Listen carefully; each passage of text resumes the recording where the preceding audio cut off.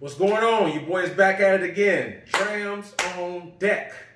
Today, we have another review. Today, we have bourbon. Today, we have a Horse Soldier bourbon review. Yes, sir. Now, this right here is cash or barrel proof strength. So this one's bottled at 56%. And this actual one right here is the very first time with this product. This is actually a blind buy. And what I mean by a blind buy is that I've not personally had it before, nor I've had anyone tell me about it. It was just the type of thing. I was in the store one day and was looking for a new bourbon. Wanted to try something new, and so I kind of just went for it. I like barrel strength, and I actually learned a neat fact about this particular bourbon. This Horse Soldier is actually by former American soldiers. After 9/11, there was a response team of Green Berets who were mounted on horseback, and they obviously was in the war in Afghanistan. They also have a monument at Ground Zero, and they have a statue there commemorating their bravery in the war in Afghanistan. And this actual right here, front part is kind of a mold part, where you see this like a little shield right here, is actually recovered from the World Trade Center 9/11, and it was molded onto here. So it has some actual Ground Zero wreckage right here, hand done and molded right to the front of the bottle. So big ups to them. So it's actually made by soldiers, and the name is actually from the statue that they have. So that's a good, neat fact.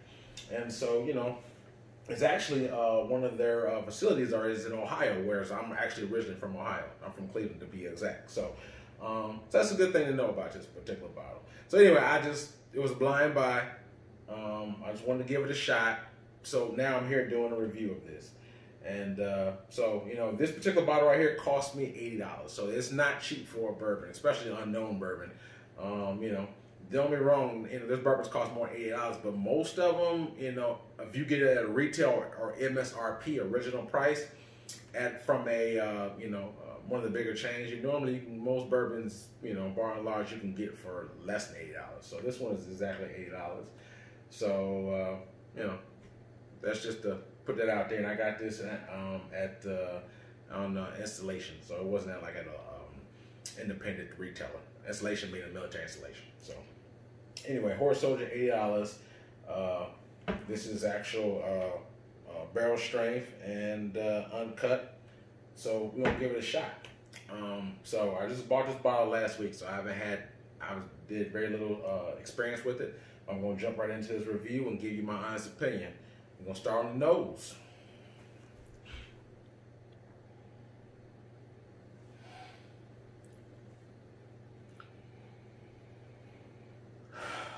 Smells like alcohol a little bit.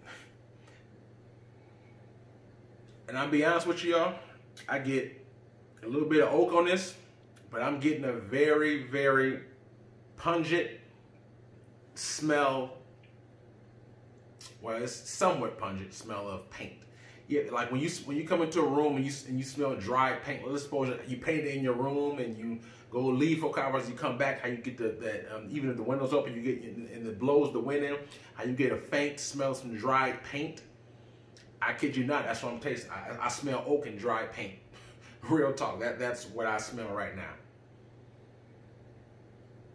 Oak and paint. That's what I'm picking up. I'm not picking up any spice, any berries, any sweetness. I'm getting paint. I mean, I've never had anything that smells like dry paint. But to me, it smells like dry paint and oak.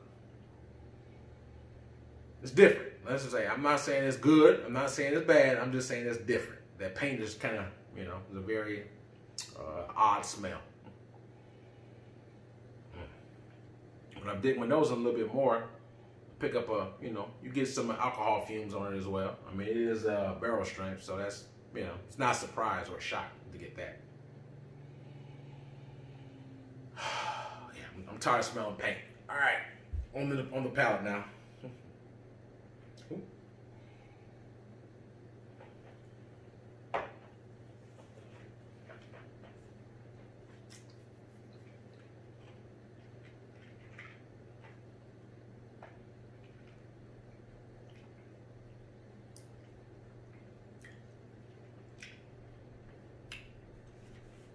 That's the first sip. I'm gonna take another one after it coats my palate. I'm gonna let it soak in and take one more sip and give you my opinion.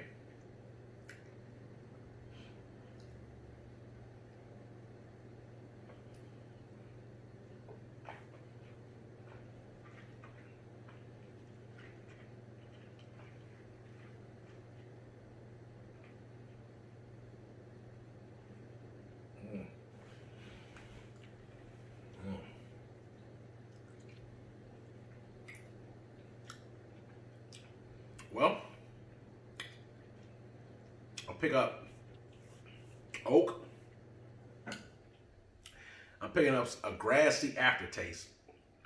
Tastes like some grass, like some wheatgrass or some fresh cut grass. That smell is what I taste a little bit on the finish. This is a bit of a curveball for me.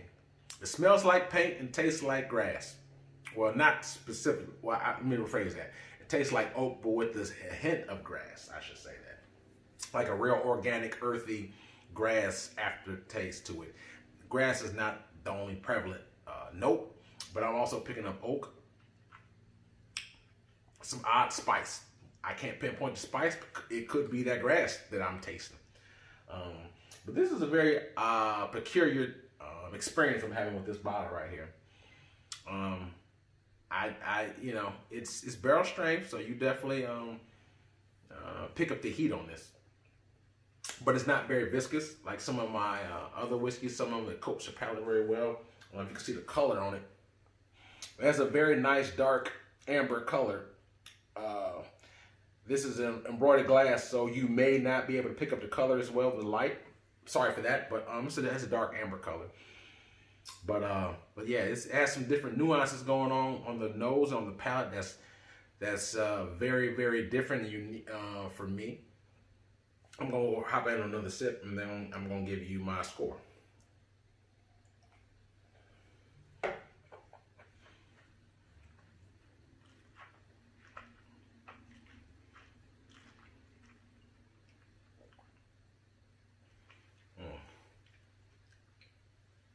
Honestly, y'all, I'm not feeling this. I'm picking up oak, a little bit of that dry paint. I'm tasting it, and it has a hint of an organic, like a earthy taste, like a wheatgrass, fresh cut grass. But all in all, I'm not feeling it. To me, this was a miss. I appreciate the fact that it's made by soldiers, and you know, it has the ties into the 9/11 and the war in Afghanistan the whole time. You know, I support that. But you know, taste is king to me, and for me, this is a no-go. It has like a very off-putting. I guess and I hate to say it, but the only good thing about it I'm really picking up is that the finish is not super long, even though it's barrel strength. A lot of times higher proof things tend to linger a little bit more. But this has somewhat of a dry, short finish. And because I don't care for the taste, that's a good thing. Because if you don't care for something, you don't want it to linger in your mouth. I hate to say this, but this is a miss for me. This is a no-go. This is, of all my reviews that I've done, as far as bourbons-wise, or I should say whiskey in general, this is probably among my least favorite that I've ever reviewed. And like I said, you know, I have to be real with you guys. I mean, if you're going to sit here and listen to me talk, I got to keep it 1,000 with you. So I'm going to keep it a buck. I'm going to tell you that this is a no-go for me. You hear me talk about, like, I don't like to mix my whiskeys, but something like this, I would have no problem mixing because I just don't care for the taste. I would easily ice this up and put some juice in there and kind of change the flavor up on it a little bit. I think if this was a mixing wise, I think it'll go better mixing. But sipping neat is a no-go for me. I mean, I mean, it tastes like basura to me, like, you know, trash almost. And I hate to say this, but it's a miss for me. I'm not feeling this at all. I'm gonna try to salvage this as much as possible. I'm gonna add a little bit of water just to see if I can save this in any way, shape, or form. I don't know if I can, but I'm gonna give it a shot.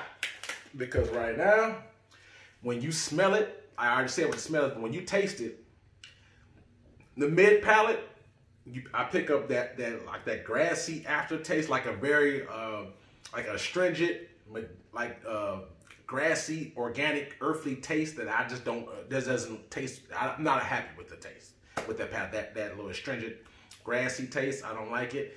You do taste oak, some other spice, but the finish is kind of short. But like I said, because I don't care for it, I think that's a good thing.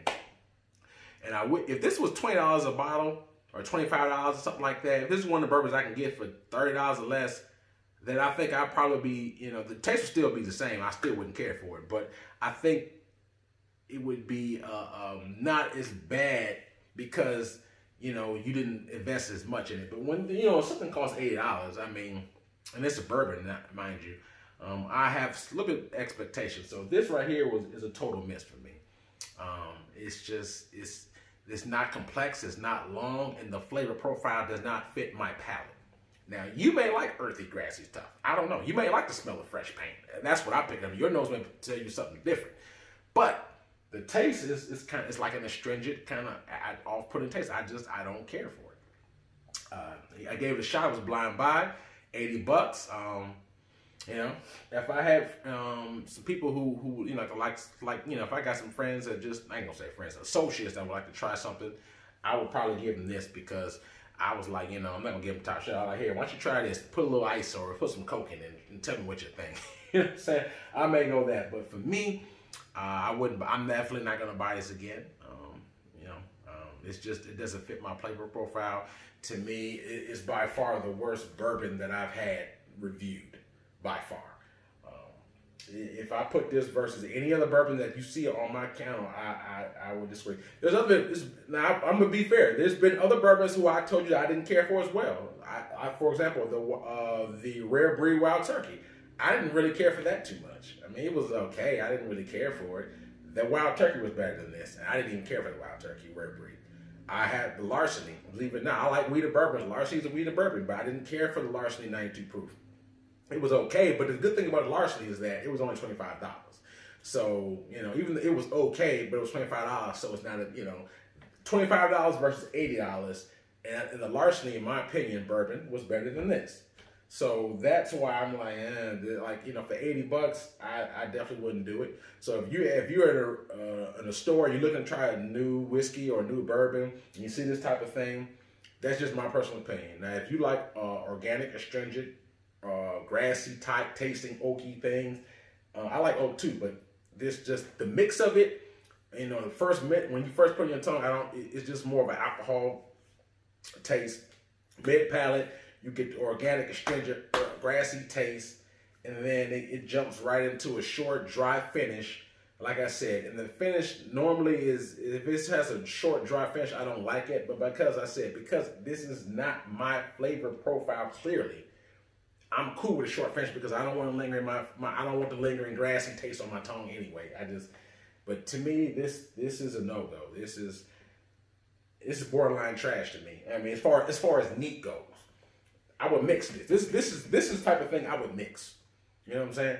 This is better for mixing as opposed to drinking neat, in my personal opinion.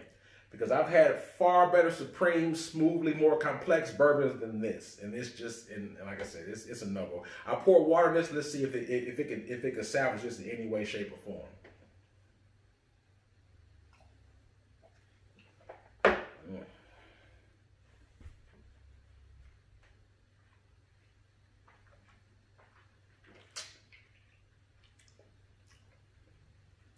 No, it's about the same.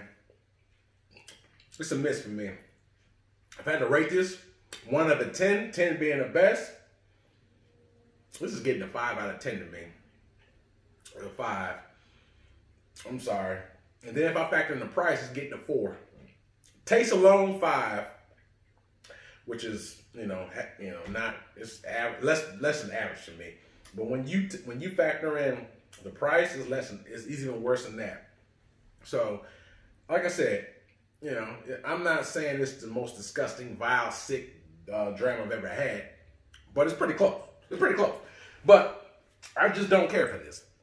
I like the fact that, hey, if anything, I'm glad I've supported some soldiers, and it was, it's a good, the founders of it is good, but Taste-wise, I'm sorry. I'm just being honest.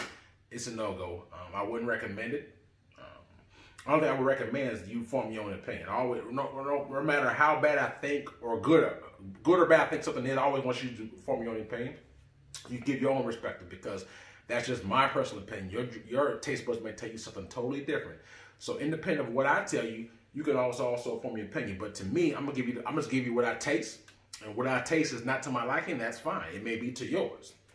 So if you like that astringent, grassy taste, then this is for you. You know what I'm saying? You've met the bourbon that you're looking for, if that's what you like. But be it as it may, if you see it at a restaurant, I would probably say the safest bet is to go that route. Or if you're in the San Diego area, hit me in my comments. You can have this whole bottle if you like. You know what I'm saying? I'm gonna be honest. I'm serious. I'm being so honest. I just don't care for this. But because I got it, and I have to be. Most people who I know, they're not into spirits like this. So I'm not gonna waste it. I'm still gonna drink this.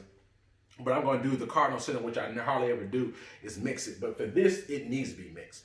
So I'll put this on the rocks and mix it with some juice and make it, a lot more palatable.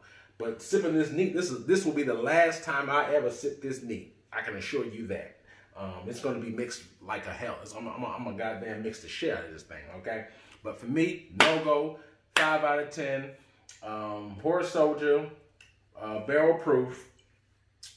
Barrel strength is what they call it, whiskey, 56.1, and so it's a complete miss for me. So I gotta keep it real, no go. Try it yourself, form your own opinion. I'm sorry, but it just didn't work for me. But I gotta keep it real. I'm gonna tell you the truth. I got more hot reviews coming your way. Signing off, Drams on deck. Yes, sir.